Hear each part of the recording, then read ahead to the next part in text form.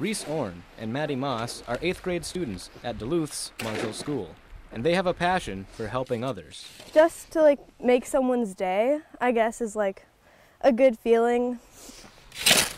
It makes me feel good that we're helping people out and giving them more chances to get out of their houses and stuff.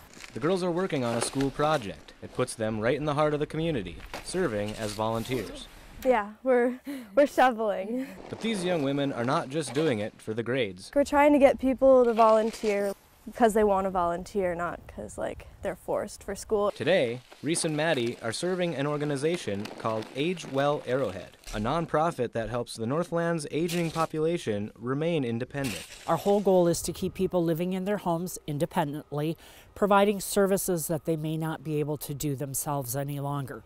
Snow shoveling is one of them. The work Reese and Maddie are doing today is giving the older adult who lives here freedom by removing the snowfall from the driveway and the walkway. Winters here are really horrible, and especially if you have a hard time shoveling, it's always good to get some help. I was absolutely taken aback by the can-do, will-do attitudes that these young ladies have. Our main goal in the end of our project is to inspire other people to volunteer more, not for their own reasons, but just for the helping of others. Shovels in hand, Reese and Maddie are out there, making a difference in people's lives and making their community a better place to be, and having fun while they're at it. You want to pitch your TV show?